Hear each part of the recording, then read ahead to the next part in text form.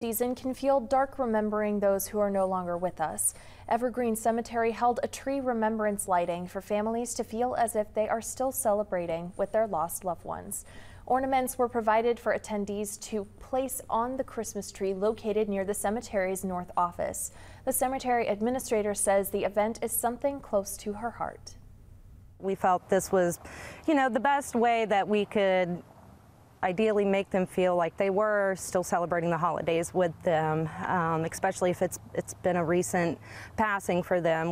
We've both experienced the loss of a loved one and celebrating the holidays without that person that we are mourning. So we just didn't want them to feel as if they were alone.